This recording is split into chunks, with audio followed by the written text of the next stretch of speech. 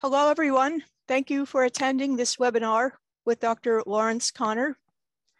My name is Pat Bono, President of New York Bee Wellness, which is an independent, educational, grassroots, charitable 501c3 non-membership organization.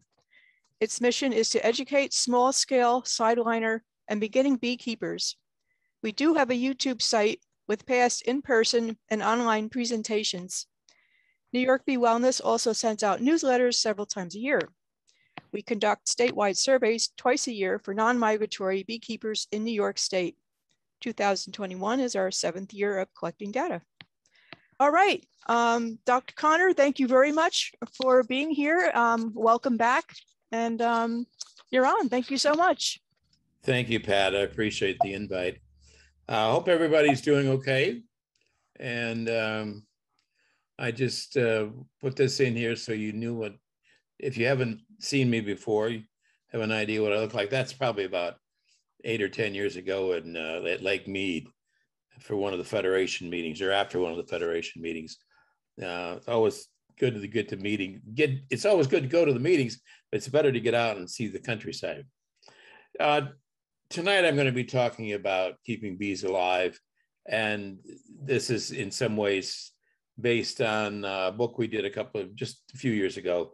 We're going to talk about sustainability and some of the aspects of beekeeping that are on everyone's minds nowadays. And I think that I may have more text than I normally do in our talks, because this is sort of a book-based talk, but it's also important for us, I think, at this time of year to look back on what we've done this previous year and then move forward to plan for this next year as much as any of us can plan with COVID and everything else going on. I'm certainly feeling the effects of being invited to come to meetings and then having the meetings canceled or seriously altered because of COVID. So when we talk about keeping bees alive, I think it's important that we review some of the, you see in the yellow, the highlighted, the key factors that are important to most of us as beekeepers. And so if you just go through there and look at the yellow, you see certainly that we have a number of things that we can put our emphasis on. I've always been an educator in beekeeping, going back my 4-H days in the 50s and 60s, graduate school days in the 60s and early 70s. And then, of course, my first job was at Ohio State University as an extension educator. So education's always been a big part of what I do. And it's an important part of what every beekeeper should be involved with. We'll talk quite a bit about this and how we approach education with beekeeping. If you're a new beekeeper, or if you want to kind of have something to fill your free days or nights, as far as some extra activities and reading and programs that we can look at. We've had a real change since the 1980s in terms of the pests that affect our hives. And one of the most important ones, of course, has been the varroa mite. And many of us are looking at what I call mite tolerant stock, or some people call it mite resistant stock. There's a difference there, and I prefer the term tolerant, because if you truly had resistance, I don't think you'd have any mites present in the hive on a regular basis. And then some of the basic things that we should be concerned about, picking our apiary site, being very careful of what we do, where we put our bees, and how we approach beekeeping as a focus of what we're doing and keeping in mind what the bees need. We need to obtain healthy nucleus colonies. We use some packaged bees and swarm queens. We certainly want to look at our swarms and look at them as a resource as genetics, especially in isolated areas. And I know there's been work that's gone on in New York that has been very successful in showing that in isolated areas, swarm queens possess traits that are beneficial in our bee breeding program. So we want to focus on some of these things.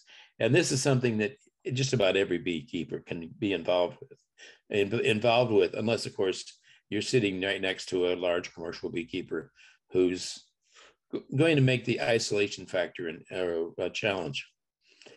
So this is all going to bring us to a sustainable level of bee biology where the bees are healthy and they have fewer mites, and we can focus on pest monitoring and treat when we see the threshold numbers reach a point where we need to be focused on treatment. I've been doing goal setting for a number of years, and goes back to a discussion I had with my wife at the time back in the early 80s. And I had just left the program in Florida. And, you know, what I'm going to do when you grow up. And of course, some people would say, I'm still asking that question. So your goal setting may be involved in how many colonies do I want? Or how many jars of honey do I want to produce a year? Or how many colonies do I want to put into rental? And are they going to be going to almonds, or are they going to stay in my home state? I'm going to keep them in the county. Am I just going to move them to a local orchard? And how am I going to charge, and how will I manage that? And who's going to help me move those bees? These are all things that come as a result of goal setting. I'd like to see more people producing locally raised queens. And I think of this as an important part of sustainable beekeeping. So you want to develop what I call an elevator business plan. That's a business plan you can tell somebody on the ride up to the 10th floor in a hotel about what you do. You know, well, my goal is to do this and this and this. And you need to set your goals quickly and clearly. And this will help you focus on what you're going to do. So here are a couple of examples of elevator business plans. You're going to set up 10 colonies to produce 50 queens each year. Sounds like a simple plan. It was going to require some planning. It's going to require some training. And you're going to have some experience on both the number of colonies and raising queens.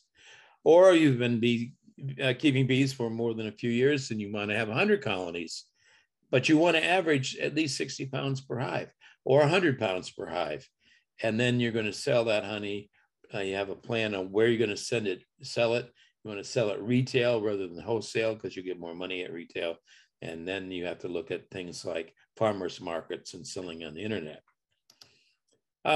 Here's an example of my personal objectives. Back about 12 years ago, I made the personal objective of writing 10 bee books.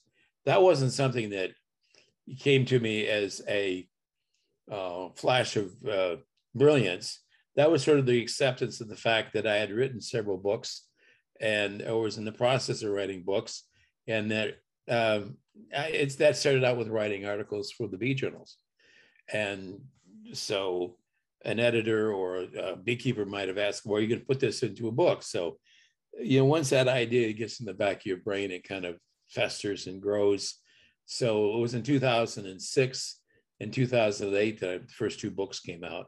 My first edition of Increased Essentials and Bee Sex, and then Queen Rearing and these other books have come along.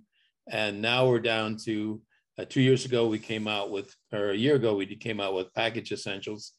Even though I'm not a big advocate of packaged bees, I use them all the time. And a lot of beekeepers do, and they need to know how to do that correctly. This year, coming up, we've just finished and sent off to the printer the third edition of our big textbook, Honeybee Biology and Beekeeping.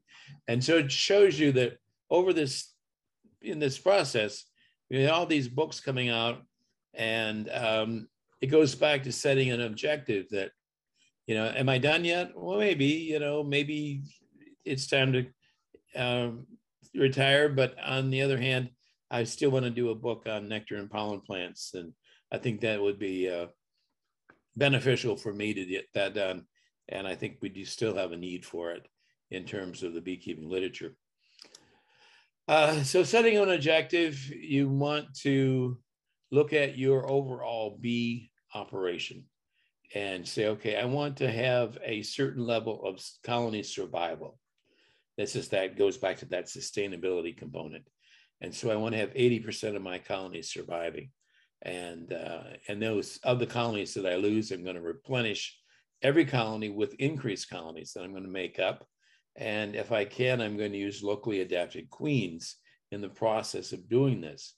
By combining this as sort of part of your objectives, it helps clarify, am I going to buy some queens from Georgia or Hawaii or wherever you may have the option of buying queens? And you have to say, well, what does this fit into? Is this going to help me with my increase, or is this going to interfere with having locally adapted queens? So you have to weigh those pros and cons. And I'm not saying one is right or one is wrong. It's something that you have to decide and have that as part of your overall plan. Now, if you're fairly new into beekeeping, or if you're getting into something specialized like queening, you need to focus on education, as we already said. And the concept of pre-training and doing things before you get started with bees or before you get started with queen rearing, I think is an important thing for you to look at. And so I've played around with this 3x3 concept. This actually came from a training I had a number of years ago for fundraising with nonprofits. And they actually used the example of to get money out of people, you had to have 5 methods that you expose to people 5 ways. So that's a 5x5. I simplified a little bit for beekeeping, which doesn't say anything about beekeepers, but it just makes it a little more attainable. So, for example, you might want to look at 3 books or 3 audio tapes or the equivalent. You might want to look at 3 video programs, some of the things that Pat has done already, and YouTube sources that are out there. We'll talk about which ones I like to recommend in just a couple of minutes. And then 3 courses or bee schools or training programs. And yes, COVID has interfered with some of that, but you still can do some of these things online. And you may want to say, do I want to go down to Jamie Ellis's program in Florida to see what they're doing and get a different perspective than where you may be located, whether it's New York or Michigan or somewhere in Canada. And maybe there's something, if you're in Canada, you may want to focus on that. If you're near Canada, like in New Yorkers, once we can get the border, easy travel into Canada, we may want to visit at the University of Guelph with the excellent programs that Ernesto and others have in Ontario. So here are 3 sets of books, and I've kind of broken this into 3, again, the 3 thing. So pre-beekeeping books, there's a great book, introductory book. It's my son's favorite introductory book. It's the Beekeeping Hobbyist by Norm Gary. And the language is simple, the photos are great. I have, of course, the book on vocabulary essentials my son does. And it evolved out of a conversation we had about, he was getting into bees. I never pushed him in it. He's in his 40s. He said, I think I'd like to get a hobby of bees. And I said, fine. We need to get you somebody to work with. And he's worked with my brother, who was a commercial beekeeper for a number of years. And so as he would work, my son, Andy, would come in and say, look, I don't understand all this terminology. And so that evolved into him making a list of terms he didn't understand. And then we put photos with the words, the concepts, to come up with a book on vocabulary. And so it's been very useful in training new beekeepers and so forth. It's not a beginner's book. It's a reference book, but it's used by a lot of beginners in bee schools and so forth. Once you get into bees, you want to look at probably, and there are other books as well in this department. It's a crowded field, if you will. If you're a great fan of the Dummy series, you may want the Beekeeping Dummies, for Dummies. I like to say my beekeepers aren't dummies. So we have the Bee Essentials, the field guide, and trying to balance between an expert level of content, and non-beekeeper coming up with a book and focusing on many of the mistakes beekeepers make and get people off to a better start. I've been a long fan of Diana Semataro and Al Avatabe's Beekeeper's Handbook that Cornell publishes, extremely well researched and an extensive biography. As you get into a more advanced book, you might want to look at the textbook that Dewey, Karen, and I work on. We've just done the 3rd edition. The 2nd edition is still in print, and that's a decision you may have to face, whether you want to buy the 2nd or the 3rd or both. And then I like the new ABC XYZ Bee Culture that Keith Delaplane edited, and there are a lot of new references in that book. And I contributed certain things that a lot of people did, adding to a really useful book that kind of stretches the coverage that you have. So if you pick out one of each, you could do, of course, both of them on this list, but if you did at least one of these, it's a way of getting started and taking a look at how you're going to approach your basic training. Video programs, I mentioned the University of Guelph. Ernesta Guzman and Paul Kelly have done a really nice job of putting these programs together in Guelph. The YouTube programs, they're very accessible, and you can just go to the website for the University of Guelph and Beekeeping, and I really recommend this series. It's excellent. I also recommend Jamie Ellis's program out of Florida. It's certainly better, perhaps, for some of the southern beekeepers, a little more focused towards some of their concerns, but really most beekeeper concerns are every beekeeper's concern. And I especially like the fact that you've got excellent quality and good science represented there. For more of a Midwestern view, you may want to look at the University of Minnesota and the program that Gary Reuter put together before his retirement. And these programs are very entertaining, they're instructive, and they cover a wide range of beekeeping topics. Well, every beekeeper area has different programs. For example, here in Kalamazoo, Michigan, where I'm located, we have a Kalamazoo Bee Club, and they have a one-day program in late winter. Last one was in, it was a virtual. State organizations, many have annual meetings or semi-annual meetings. Michigan and traditionally has always had 3 meetings a year. In the summer, they do a picnic, so the fall meeting, spring meeting, and a picnic. The picnic has probably lost popularity, but the fall meeting and the winter and the fall winter meeting, whatever you want to call it, and then the spring meeting. The spring meeting is held at the Kellogg Center at the Michigan State University campus, and it is usually a 2.5 day program, which when we're able to meet in person, it's a really good program for a lot of beekeepers coming from neighboring states and provinces. You have 3 regional groups in the United States, and actually that does include part of Canada, like the Eastern Apiculture Society includes Ontario and the provinces, the Eastern provinces. Heartland Apicultural Society is quite functionally any colony, any state that is in Kentucky or borders with Kentucky. And the Western Apicultural Society deals primarily with all the states in the West Coast and into the Western provinces.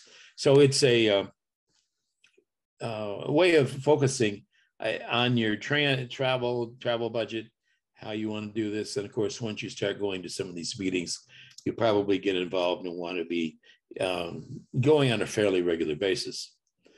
Well, then there's what I call routine learning, and that would be getting a subscription to the American Bee Journal, the Bee Culture magazine, reading your local state and local bee club newsletters. Probably most of them are now online. And then if you don't have one, you want to find a mentor. If you've survived beekeeping as a beginner without a mentor, you may need a mentor as you get into queen rearing. and find somebody who you can visit and maybe barter some labor and get some instruction, and maybe you'll end up with some of the queens you help that person produces. So that's a good way of doing that. Then you have two national organizations. The American Honey Producers Association just met earlier this month in Louisiana, and the American Beekeeping Federation will be meeting next month in Las Vegas. So these are different levels, different concepts, but it's a way of increasing and continuing your education. Put this quote in. Dr. Eva Crane was the founder of the International Bee Research Association. Dame Eva, she was honored by the Queen in England. And she makes the statement, you must remember that you were a beginner for the first 20 years. I'm not sure that's right. I think it may be like the first 50 years, but you're always learning with beekeeping and with working with bees. And it's important that you acknowledge that and accept the fact and don't try to force the bees to do something they don't really want to do. Well, that's all preliminary work. So let's now get down and talk about how we can get some of this, the important work here and how to keep some of these bees alive. I organized that book and this talk on 5 key concepts: mite tolerance, site nutrition, mite management, sustainable biology, and sustainable management. All right, there's some overlap here, and that's what you would expect. Let's go through each of these and kind of talk about how this all works together. Can I just, yeah, I'm okay. All right, now, one of the things that when the varroa mites came into North America in the 1980s, one of the things that happened was that John Harbaugh and now late researcher at Michigan State, Roger Hubergarner, worked to collect colonies and queens from survivor colonies that were still alive after the initial onslaught of varroa mites in commercial operations, hobby operations, wherever it was.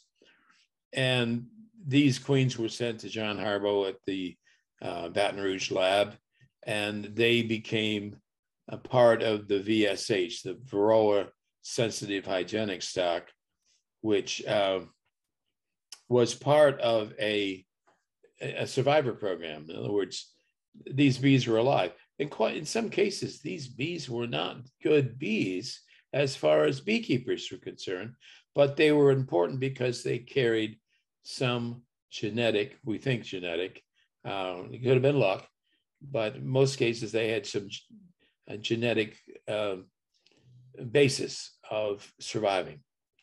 A number of years later, Dr. Tom Renderer at the USDA lab in also in Louisiana, in Baton Rouge, went to Russia, Eastern Russia, and he collected bees that were originally sent to this part of Russia by the Tsar.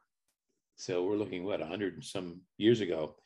And the Tsar sent these bees out because these are regions in Eastern Russia that were a lot of basswood. And so there was a good honey and they wanted productive colonies. But what's unique about this particular area, it's also an area where another honeybee species, Apis cerana, coexisted. Apis cerana was the original host for for varroa. And the mites jumped ship, if you will, from Apis cerana to Apis mellifera. And even though the colonies were doing well, they were now infested with the varroa mites. Tom Renderer would say that in the period of years that the Western honeybee was coexisting with the mites from the Eastern honeybee, that they developed survival mechanisms, genetic mechanisms to survive these bees, and whether or not that's developmental or hygienic or grooming or a combination of these things, maybe some other factors are involved, that the Russian bees were brought into the United States, maintained in quarantine for a period of time, and then the stock was released to beekeepers. And the Russian bee breeding program is now a key part of a number of beekeepers' lives, because they're maintaining the stock and they're providing an avenue toward some mite resistance or tolerance that many people are looking for. So that was the base. These two were based on survivors. Other people went out and specifically looked for certain traits.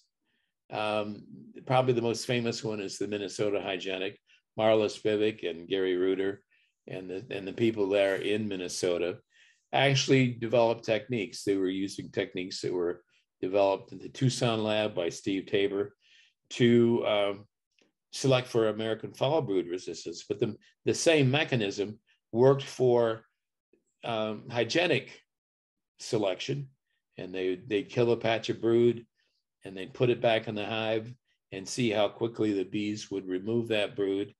And the bees that removed the dead brood rather quickly were considered to be hygienic. In other words, they did not tolerate dead bee brood in the hive, and they remove it. Of course, I would think after a couple of days it would be kind of smelly and the bees would want to reject it anyway. But some colonies don't do a very good job with that.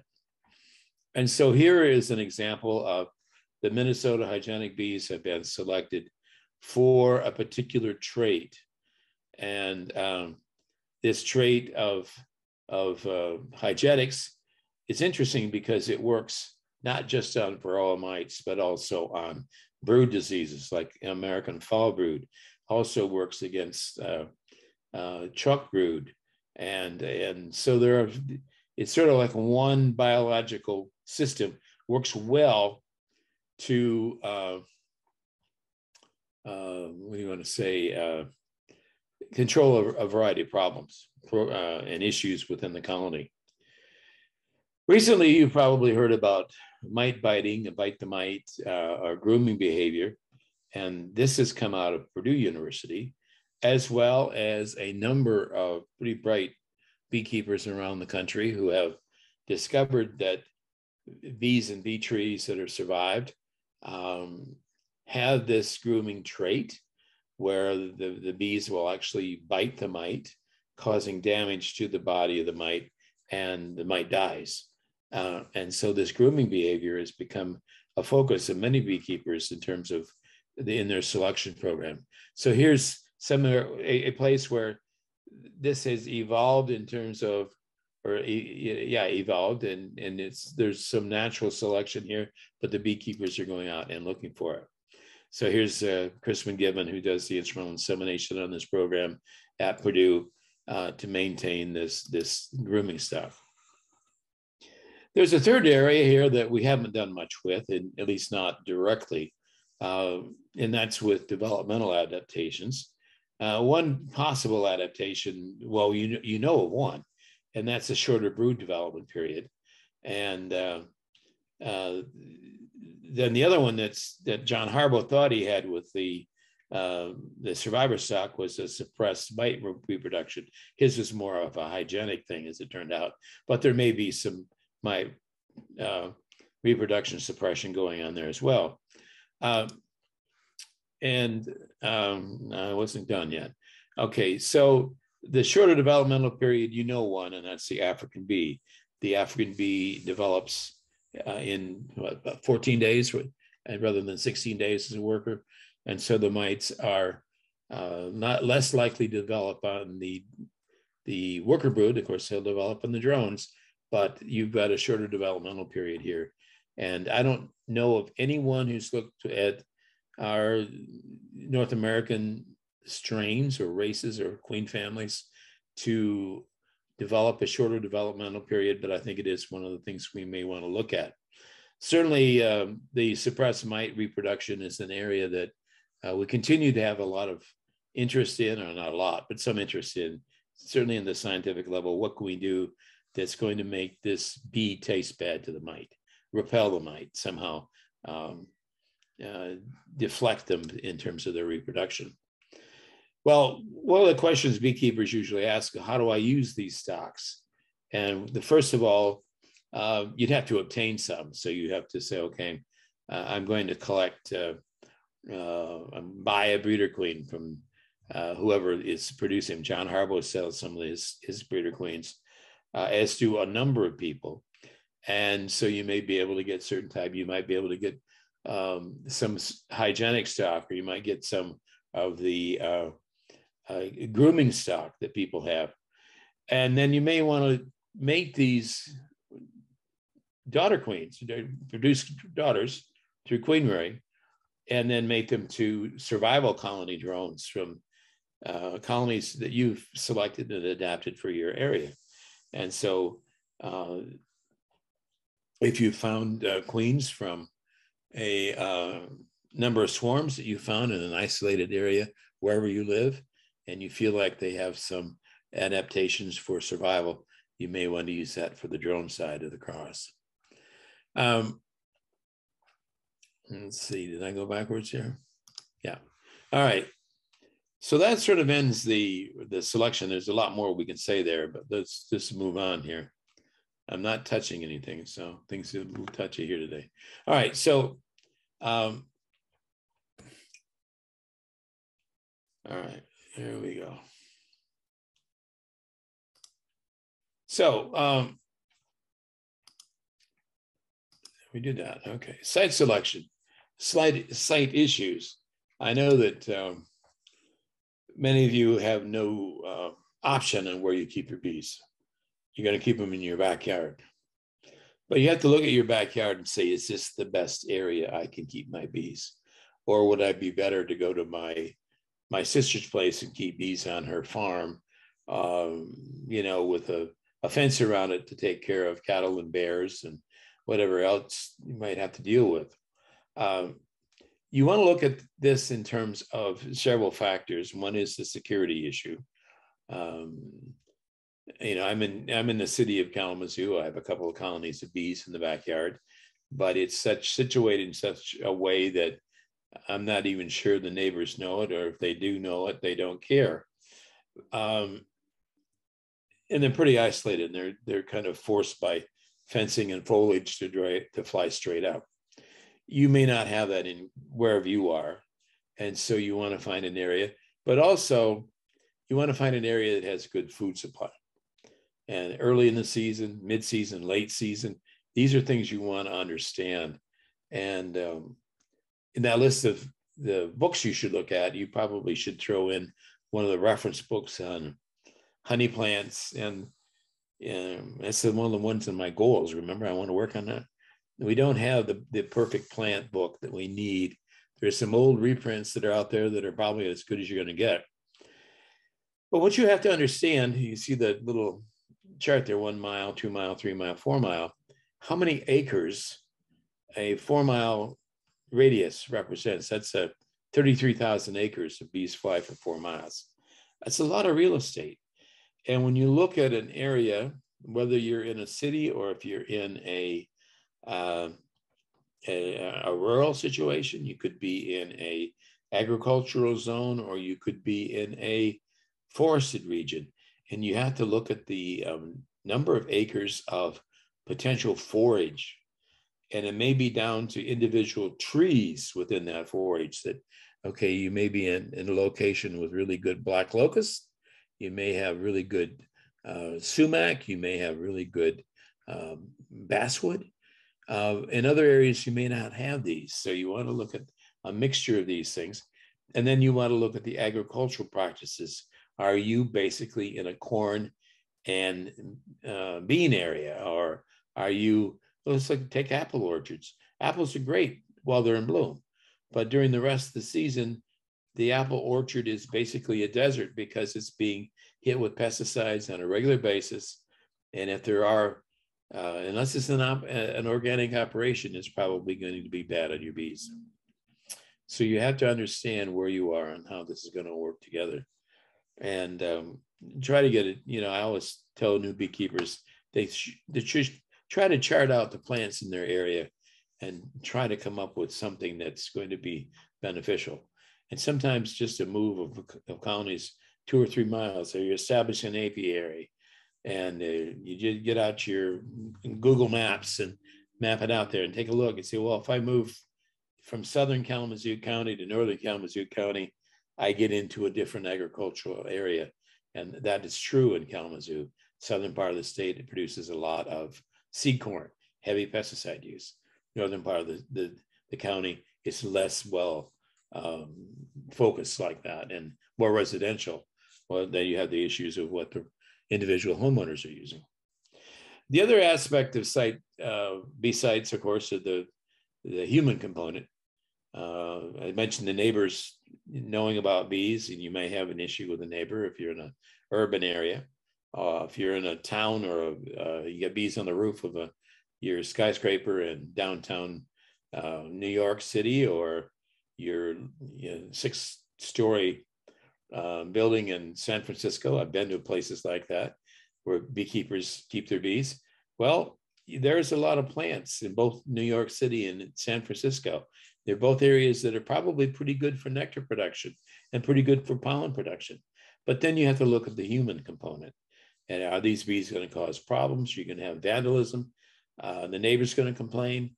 When you extract the honey, are you going to make an attractive nuisance with the bees robbing out the equipment? I'm, of course, always concerned about theft and vandalism in terms of people running over your beehives with a snowmobile or a 4-wheel truck. I've seen pictures. I think Dewey Karen gave me a photo once of somebody had set their bees along a rural country lane, and somebody gone along with the 4-wheel drive and just gone from one nuke to the next and smashed them.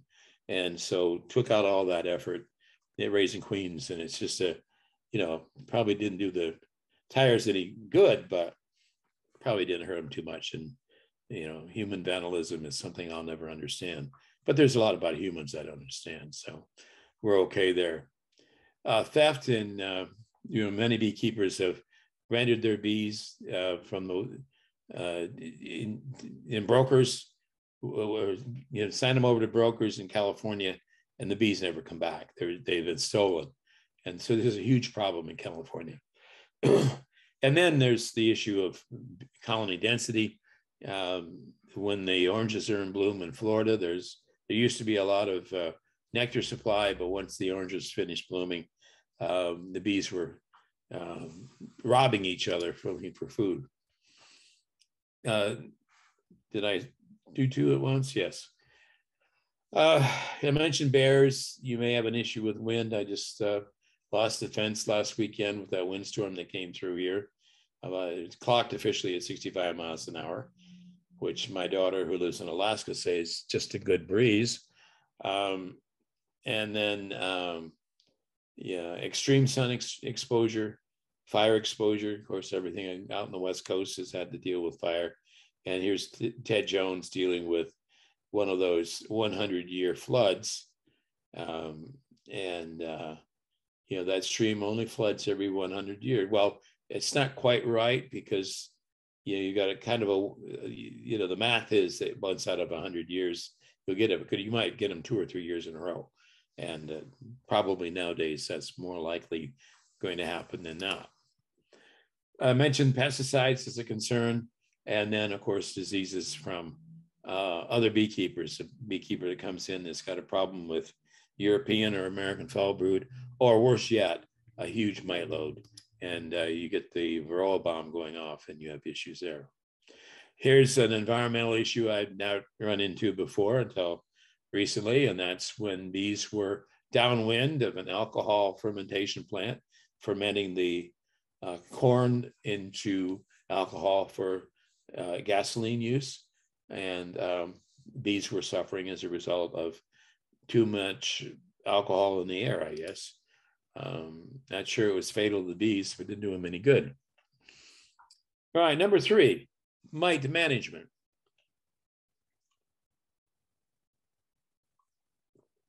Get a drink here. All right. if we're going to go into beekeeping, we have to be in the mite business. Just the way it is nowadays. It's just that's new. It's I've been keeping bees since the 1950s. 1980s, we had to learn about mites. First the tracheal mite, and then the varroa mite. The varroa mite's still with us, and probably will be for the next couple of generations of beekeepers, until they come up with something that's very successful at either eliminating the bees or eliminating beekeeping. I'm not sure which is going to happen first. So we have the concept of best management practices, and I'll get into that. IPM, and then sampling and treatment. So let's get into each of those and see. So best management plan. So best management practices. Okay, you're going to develop a system of keeping bees that's going to be effective and practical. It's going to improve the health and the productivity of the colonies while reducing any risk. So you're not going to go out, the medical concept of do no harm. This is part of that, but not all of it's involved. Integrated pest management, I think, yeah, here we go. So here are the key words I want you to. You're going to monitor pests, their numbers, and then try to figure out what the locally adapted threshold is. In other words, in my area, we figured 2 mites per 100 in a sampling technique. Anything more than that, you're going to have to treat. Some people say 1 mite per 100, I've got to treat. So find out what the current thinking is. And on most of these things, we usually become more conservative as time goes on. And then to figure out what are the safest compounds that we're able to use. With other issues, we may want to look at colony removal, have a nursery yard, or to use the old government euphemism for killing a colony, you're going to depopulate the hive and take a colony that's got a very bad case of chalk brood and destroy the bees and destroy the equipment, burn the equipment, or bury the equipment, whatever has to happen, so that level. I'm not recommending that necessarily, but some people do that because it's part of their concept of integrated pest management. It's also going to limit the spread to other colonies, and that could be a real concern. There are a number of things that go into cultural practices, like drone brood removal, drone destruction, screen bottom boards, removing old comb on a 2, 3, 4, 5 year basis, and creating a break in the brood cycle. We'll talk about those. And then the genetic practices, as we've just discussed, of getting mite tolerant, disease tolerant queen lines that are going to help us with our colonies. So all of this comes into this general area we call integrated pest management. All right, I just want to make sure I'm not jumping here. So we're going to sample for mites. We want to, this is the soapy water technique. I also use the powdered sugar technique. One of my first meetings with Pat was with sampling out in the in apiary with powdered sugar. And here we're looking at the threshold of 2 mites per 100 nurse bees. We collected 300 bees and about half a cup of bees, I believe it was, and then put that into the powdered sugar. And the nice thing here with that method was that the bees didn't die. In this system, the bees are killed. They're in a soapy water, or in this case, I think it's antifreeze, windshield wiper fluid. And then you look at the number, shake that vigorously, and then count the number of mites that fall through a screen that's between those 2 jars, and look at the number of mites that are there. And if you're with 300 bees, you say if 6 or more, you now need to treat that colony. We have, of course, a number of compounds that are available for mite control. They have the synthetic materials, Apivar, Apistan, Checkmate, and then you have the organics, the Apiguard, Apolife Var, which have thymol, eucalyptus, and various other essential oils. And then you have the acids. So formic acid, oxalic acid, hop guard. These are out there. I'm not recommending any one or saying yes or no to anyone. You have to find out what is working in your area. And that's your responsibility as a beekeeper, is to talk to other beekeepers and find out what's working in this area. I personally have never had any success with hop guard. So, it's may work for other people, but it has not worked for me. That gives me other options to look at in terms of what I'm going to do in our treatment. I've actually turned all of my treatment responsibilities over to my son, and he seems to enjoy that part of beekeeping. I've always found it to be a little bit distasteful, but I'm more inclined to do things like cultural things and drone brood removal and split the brood. So you go out there and make up a nuke, and that is something that I think that many of you probably understand. It's more fun to do something positive with your bees and create a situation where the queen's not able to lay for several days or weeks, and then the bees emerge and there's a break in the mite reproduction cycle. Other people for other diseases are going to have a culling technique with their combs, and then more and more people are dating their combs so that they know every 5 years they need to take that beeswax out and melt it down and put new foundation in, or maybe even put in brand new combs. Screen bottom boards, there's pros and cons on that, and I think people that have had success with screen bottom boards have been very diligent in doing the treatments with the powdered sugar methods. Heat, I've never used heat or the mite zapper, but I understand the biology behind it, and it's worth looking at as far as an option in your mite control. One of the things that I'm excited about, that I think there's a lot of future in mite control. One would be a potential pheromone trap, or perhaps more correctly, a pheromone trap that would attract varroa mites based on the odor that the drone brood produces, and drawn into a trap, kind of like a roach hotel, where the roaches check in and don't check out. You want to have something where the mites go into a trap and are destroyed. That doesn't exist as far as I know, but I think it's something that's in the future. And then other biological control agents. Some people have used nematodes on small hive beetles, and other people have used, I've been looking at mites that would be parasitic on the varroa mite. I have no information that that's out there, but I think it's a possibility and should be explored. And then true genetic resistance, where the varroa mite just is not able to reproduce on a particular strain of bees. And I think that's something that's down the road, but maybe in the next generation or two. But sustainable biology, what do I mean by that? That's really what we were talking about with the do no harm concept, where you want to work carefully. You don't kill the queen. You don't want to split your bees to make increased colonies when the weather's too cold or it's going to be too cold. I've seen splits in northern Vermont that were made up one weekend, and the next weekend there was 6 inches of snow on the ground, and a cold spell came through, and the brood was black because it had been killed by nothing more than just neglect and not enough bees to take care of that brood. Bees were still alive. They probably would recover with a little more TLC by the beekeeper. But one of the lessons there is to look at the weather map and make sure you're doing things at the right time of the year.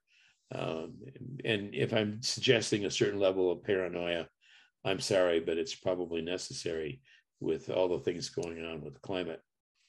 One of the things that I have an ongoing battle with certain beekeepers in my life is comb spacing.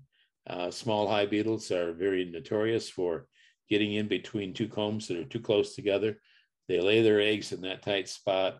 You get 300, 600 eggs that hatch, and then you lose the colony because the beetle larvae are slamming out the hive. Another way of killing bees is to leave bees in an orchard when they're going to be spraying. And so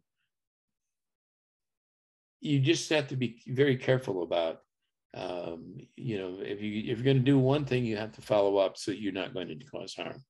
And then contaminating hives with diseases. I had a long conversation with a researcher in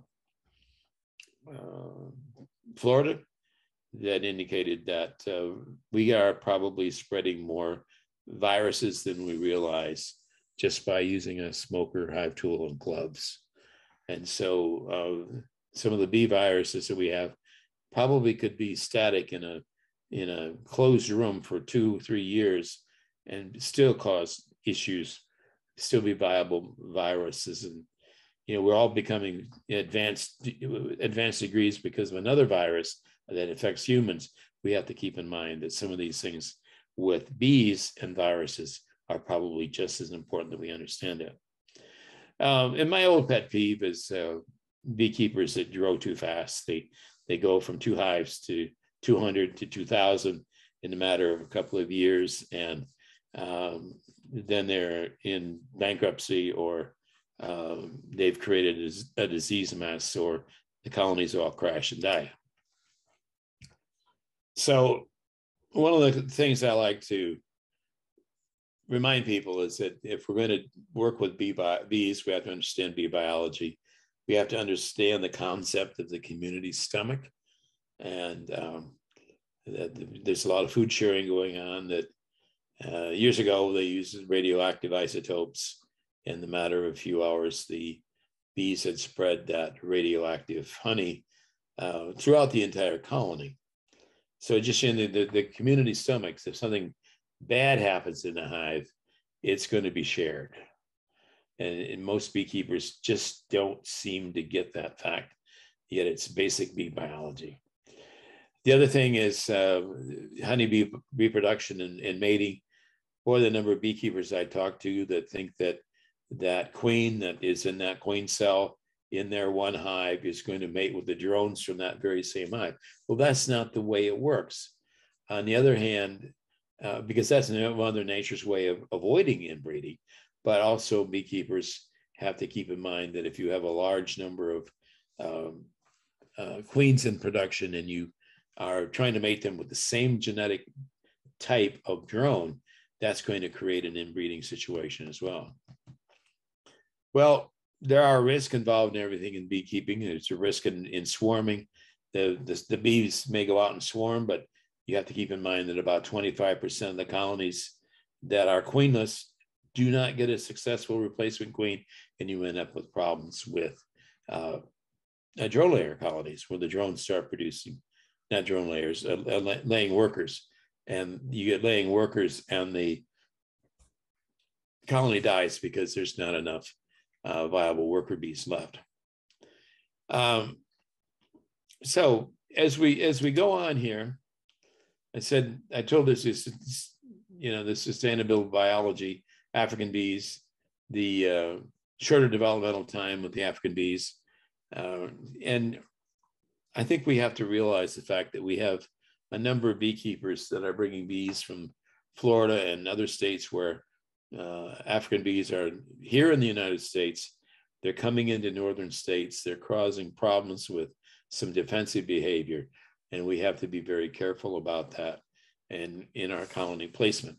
And we also have to have a plan for either depopulating, killing those bees, or an aggressive requeening program. Drone biology, I think this is kind of repeats what I just said, that the drone brood is attracted to the varroa mites. It's not a pheromone, it's a charamone, different class of chemicals of you, because it's dealing with 2 different species. If it were the same species, it would be a pheromone. And so the varroa mites are not honeybees. They're being attracted to this drone larvae. And so we could figure out some way of using this. I think it would be a good way of dealing with some of these issues that we have, using some of the knowledge we have of bee biology, drone biology. We also know that because of the various miticides and their synergy with ag chemicals, that drones are very sensitive to or susceptible to viability problems, sperm viability, number of sperm, and the viability of the sperm, and even sterility. So you might have a colony that's producing drones, but to use the old euphemism, they're firing blanks. And so this is something we have to keep in mind. I'm not sure it's happening in anybody's bees, but on the other hand, I'm not sure it isn't a widespread problem. I said earlier that 25% of all queens fail to mate. And I emphasize this a lot nowadays, because most of the problems I see with hobby beekeepers and sunline beekeepers is that they don't recognize the fact that if a colony swarms and that swarm goes into a bee tree, that colony will probably replace that queen during the nectar flow. When you catch a swarm and put it into your colony, you probably don't want to see them supersede, but they probably will. And because of problems with dragonflies and weather and natural reasons, just figure that about 25% of those queens will not be successful in doing what you want them to do. And so as a result, you're going to end up with drone laying colonies. So keep in mind that these swarm queens are often old, and most of them are going to be superseding. So also to give the credit to the queens, they're also being affected by miticides and ag chemicals. All right. One of the things that's interesting, Roger Hoopengunner just passed away, breakout COVID, and he was a mentor of mine as an undergraduate, and served out both my master's and doctoral programs as a committee member. He did work as his PhD on the size of queens and the number of ovarioles, and that thesis basically said the bigger the queen is, the more vigorous the colony is going to be, because that queen's producing more ovarioles and therefore more eggs. One of the selection techniques that I'd like to see people try to figure out a way of doing is to use large virgin queens, over 160 milligrams. And that would be a way of kind of selecting. You might want to wait until the queens are released and check for new queen or another queen in that hive. And so there's some techniques here that I think we need to explore and try to increase our productivity of our colonies. The other thing that I mentioned in terms of making up increased colonies is a break in the brood cycle, which now has a name. That's called sequestering the queen. And so you keep the queen in a cage so she cannot lay. And it's, you figure out whatever the recommended predetermined time period is, whether it's a week or 2 weeks, creating a break in the brood cycle. And that's kind of a sustainable management plan that you can develop, you can have, that would benefit the colony and do some good for the colony. Nutrition, boy, we've got a lot we've done on nutrition. There's a lot out there in terms of nutrition and trying to maintain our diversity and avoid monocultures. An apple orchard is a monoculture. If you're in a large apple area, look and see what else you've got. You've got to find something that's fairly diverse so the bees are well fed to go into winter. And so I'm using an old thing I learned back when I was an undergraduate. You always want to have a minimum of 3 frames of sealed honey in any colony at any time, a large colony at any time. And that just guarantees that they'll have enough food to survive during a dearth or a break in the nectar flow. And if you're a new beekeeper and you're just starting out, you say, should I harvest the honey? And you say, well, I'll leave that honey on the colony over the winter. And you can always harvest it in the spring or use it to build up your colonies.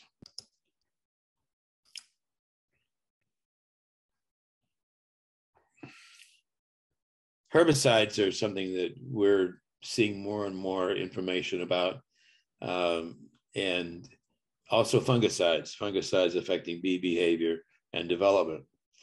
And especially at the sublethal level, all insecticides, herbicides can cause issues with their synergy with other chemicals.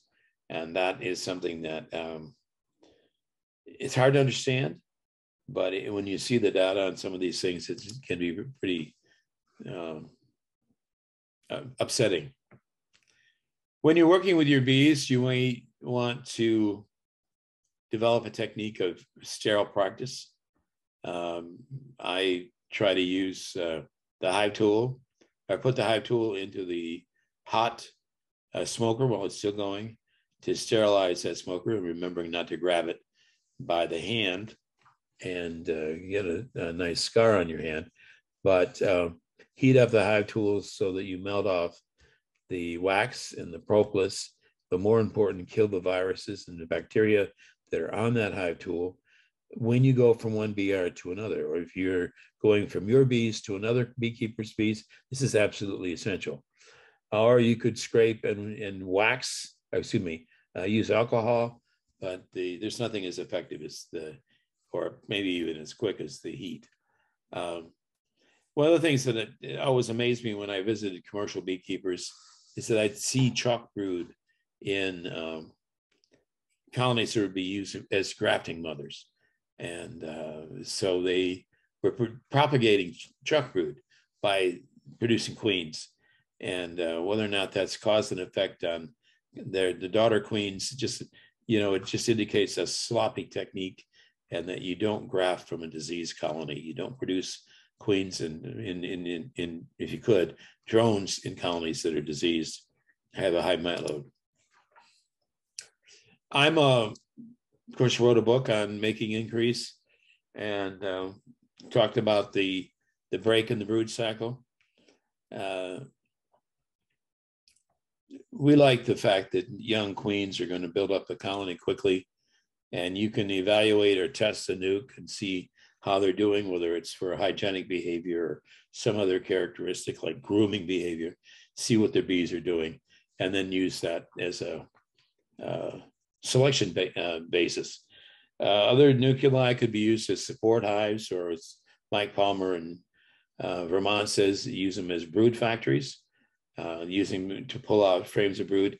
But keeping extra colonies in the nucleus state is going to help you build back up your colonies, keep your colony numbers strong and steady, so that you will have a way of keeping this going. Once you get the nucleus production down, you can sell a few and nukes, and maybe the queens, and use them as a way of making some money. And as the value of the nukes increases, there's more money to be made. Some beekeepers are going to use packaged bees to establish new apiaries. And so if you're going to do that, you may want to look at some mite tolerant stock. And Oliveras in California is selling in Saskatraz. I get a mixed report on Saskatraz. I've had 2 Saskatraz packages, and they both did well and they both died. So I'm not sure what that means. It's a small sample. So there you are in terms of keeping bees alive. Just I've got to get my traditional advertisement in here. So Bee Essentials, the field guide, is the one I mentioned. It's fairly good for newer beekeepers. And Rob Muro is a non-beekeeper, and just try to get somebody involved who could bring a different perspective into this. Just a couple of years ago, we did Keeping Bees Alive, which is the topic of this talk. This is the 2nd edition of Honeybee Biology and Beekeeping. And now for the first time anywhere, you're seeing the cover for the new third edition of Honeybee Biology and Beekeeping, which will be coming out in the first quarter of next year. Dewey and I have spent the last 2 years adding to it, and we're up to 480 pages, which is about 140 more pages.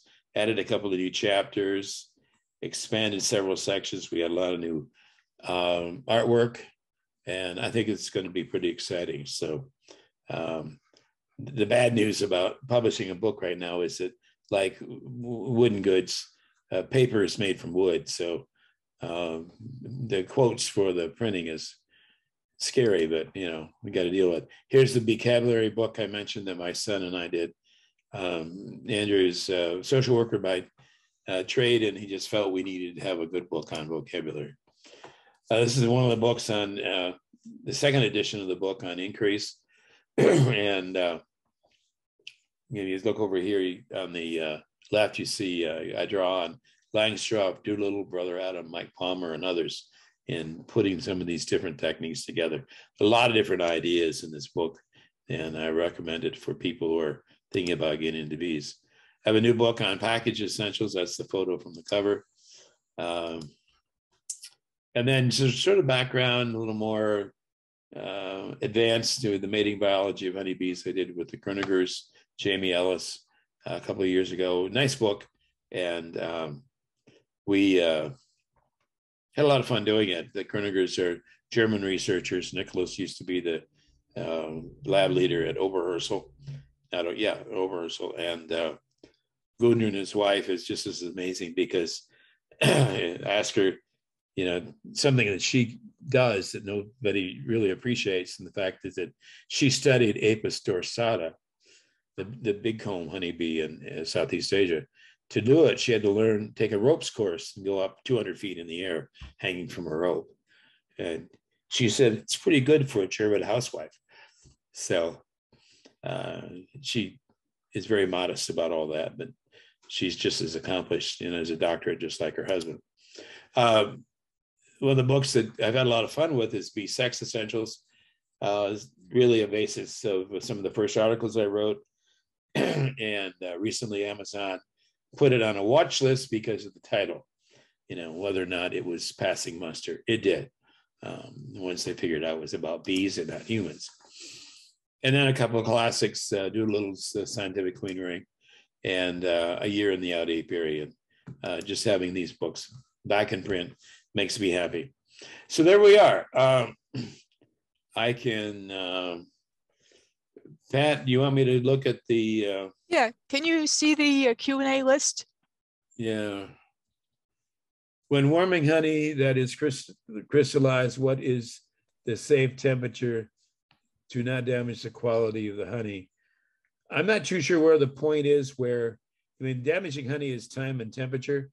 So you can go up to 180 degrees, 160 degrees for a short period of time.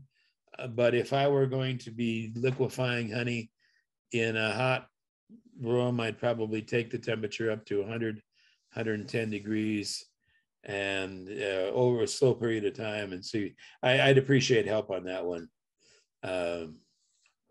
because that's not an area that I don't do much honey packing. I don't do any, actually. What about various podcasts? I don't know anything about podcasts. Sorry, I don't do that.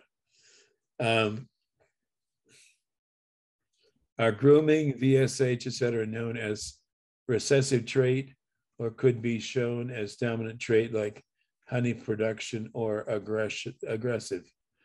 Yeah, well, you have to look at each trait one at a time. First of all, I don't think that honey production is a dominant gene. It's probably a combination of many genetic components, and maybe what I call defensive behavior is a little more trimmed down to a few genes.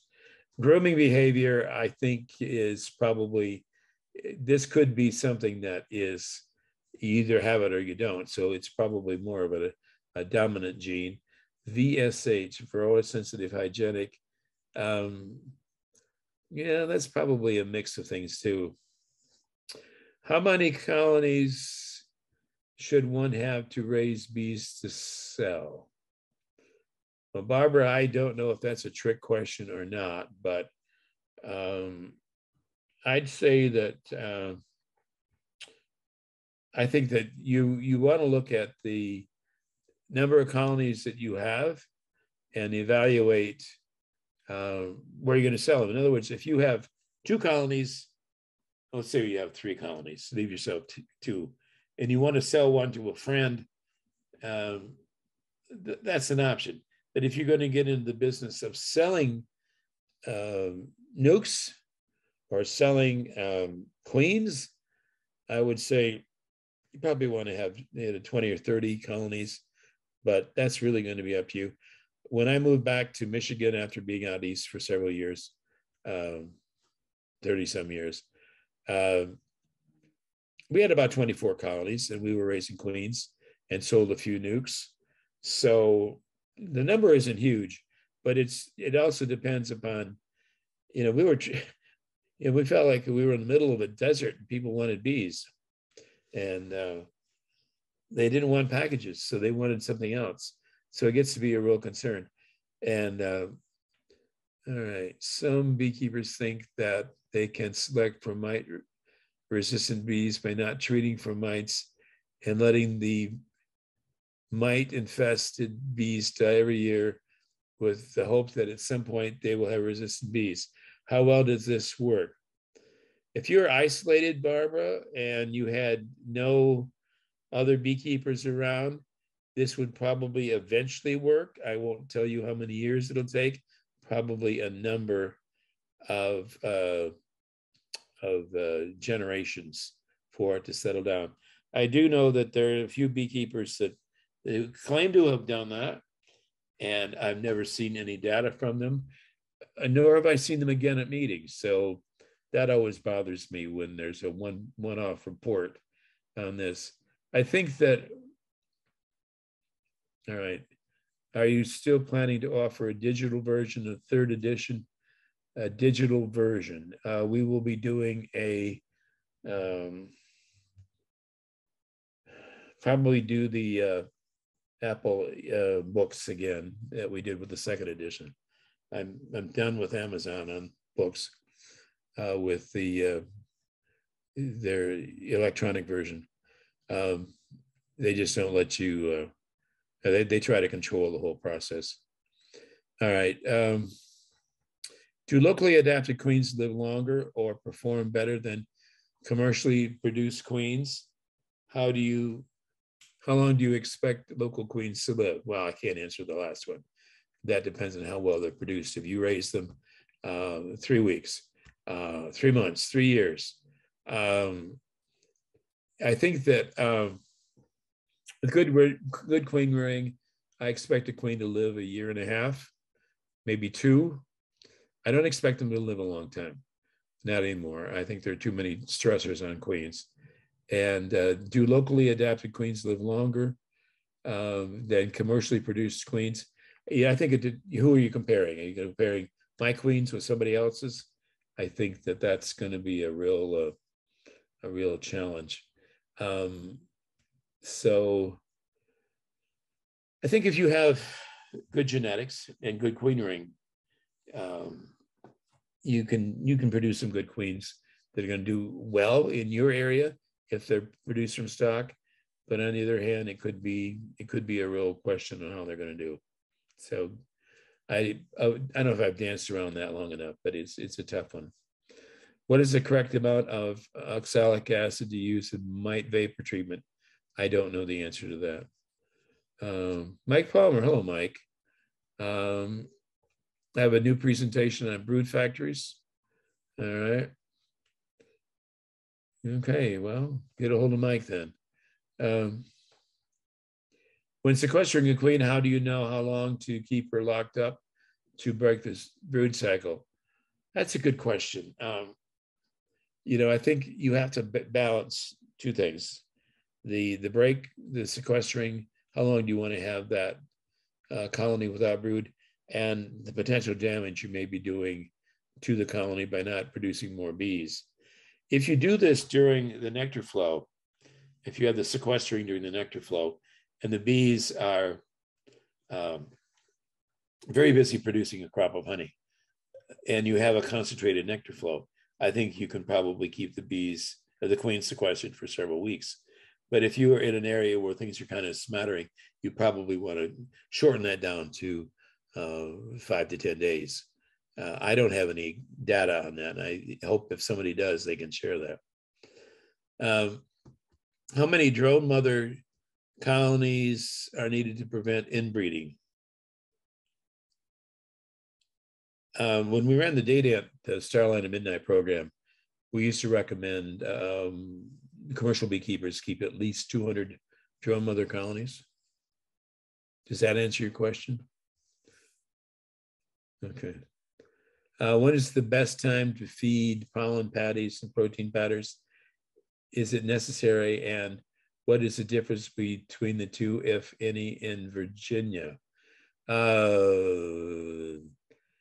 I don't think Virginia's got any secrets that I know of in terms of nutrition. Depends probably, anywhere is, what's your diversity of plants?